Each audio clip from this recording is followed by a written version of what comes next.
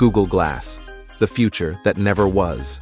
Imagine a world where you could check your messages, get directions, and even take photos, all through a tiny display right in front of your eyes. That was the promise of Google Glass, the high-tech eyewear introduced by Google in 2013. The hype was immense. It seemed like a leap straight out of science fiction into reality. Celebrities and tech influencers were seen sporting these futuristic glasses, promising a seamless blend of the digital and physical worlds. Despite the initial excitement, Google Glass failed to catch on with the general public.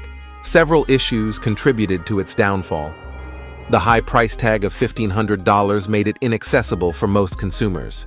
Functionality was limited, and users found navigating using voice commands and head movements awkward. More importantly, privacy concerns were rampant. People were uncomfortable with the idea of being secretly recorded,